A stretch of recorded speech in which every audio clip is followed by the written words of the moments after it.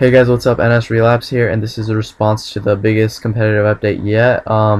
So since I asked you guys at the end of the video to give your opinion on the idea, you guys were mainly mad at the fact that we were gonna take out Modern Warfare 2 and just have Black Ops 2 as ranks. So what we're gonna do is we're gonna have the league situation or the league idea for Modern Warfare 2 and Black Ops 2. So make sure to sign up. Links are gonna be in the description of this video. We're still gonna have the main prizes for the Black Ops 2 and Modern Warfare 2. We have to still think of what the prizes are gonna be, but you have 1 week to sign up for both. And for example, say your team wants to join the season league tournament in like 2 weeks, and it's too late to sign up. We're gonna have a small little side tournament for those people who are trying to compete in the main tournament, in the season tournament.